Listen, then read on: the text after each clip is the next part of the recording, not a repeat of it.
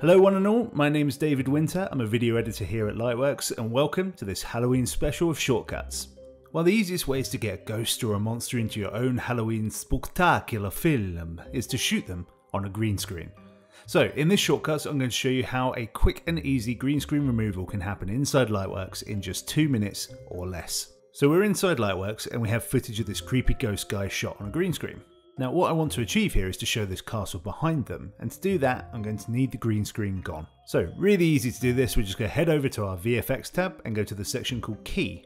Now what we're actually using here to get rid of the background is called a chroma key, but it's shot on a green screen, so we'll go ahead and use the green screen preset. We'll simply apply that to our clip and you can see it's largely removed the green screen for us already. Great! There's still a little bit of that green bleeding through though, so I'm just going to go ahead and up the softness and the spill remover, and there we go. With just a few clicks, we've completely removed the background. Since it's Halloween and we're all treat no tricks this year, I'm going to show you how to take this one step further and make this guy even more ghostly. We'll just head to our DVE tab and chuck on a 2D DVE. Now we can slide this opacity slider down, and there we go, simple as that. Nice and ghostly. In less than 2 minutes we've removed the background and made this guy into a proper spooky ghost. Great stuff.